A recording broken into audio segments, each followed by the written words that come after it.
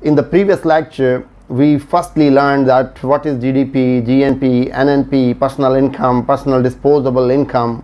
Later on, we learned the nominal GDP, real GDP, and GDP deflator, and also we calculated the nominal GDP and real GDP. So in this lecture, we are going to calculate the inflation rate, or the CPI, means consumer price index, using the GDP deflator. Our lecture is based on nominal GDP and real GDP calculation and how to calculate the inflation rate using GDP deflator. As we know that the GDP means that the money value of all finished goods and services produced in a country during a period of 1 year, that is the total output.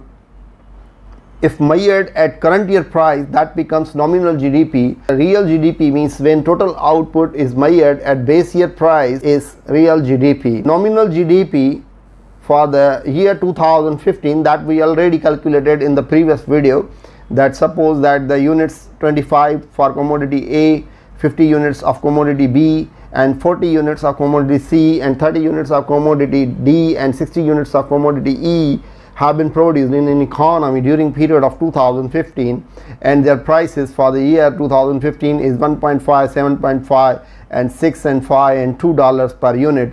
So the total output value at current year price is the $922.5, that is the nominal GDP for the year 2015. This is the output which economy has produced in the year 2016, that for unit commodity A 30 units have been produced, for units B 60 units, C 50, D 35, and E 70 units have been produced in an economy. The prices for the year 2016, 1.687, 5.5 and $2.5, whereas the prices for 2015 was this. So if we calculate the total output at current year price, though the nominal GDP for 2016 is $1,245.5, whereas the nominal GDP for 2015 was $922.5.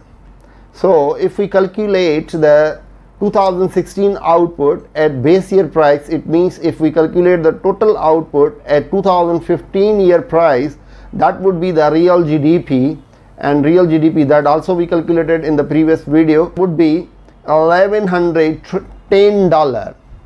So this is the real GDP for 2016, and this is the nominal GDP for 2016 is $1,245, whereas the nominal GDP for year 2015 was $922.5. We have calculated these things. 2015 nominal GDP is 922.5, real GDP 922.5. This is the GDP deflator, that is 100. How we have calculated this GDP deflator? So as we learned that the GDP deflator is ratio of nominal GDP to real GDP multiplied by 100. Nominal GDP here is 922.5 and real GDP is 922.5 multiplied by 100 is equal to 100. The GDP deflator is 100 as we calculated here also.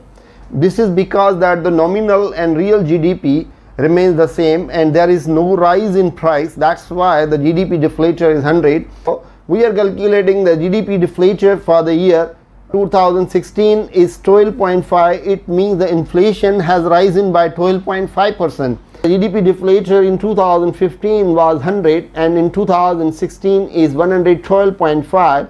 So the GDP has been deflated by 12.5%. So it means this is the rise in output due to rise in price. So now the main target is CPI, means consumer price index. How to calculate the consumer price index or inflation rate using the GDP deflator. And so the inflation rate is equal to CPI. CPI 2 means the consumer price index. Current year consumer price index minus CPI 1 is the base year consumer price index divided by the base year consumer price index multiplied by 100. CPI in 2016 using 2015 base year. So CPI will be equals to 12.5%. As you can see here, the 112.5, this is the current year deflator, and this is the base year price, and this is the base year price and multiplied by 100. So the total rise in price is 12.5%. It means the rise in GDP, that is 12.5%, is due to inflation, while the rest of the rise in nominal GDP might be due to increase in output. Means the inflation is rising by 12.5%.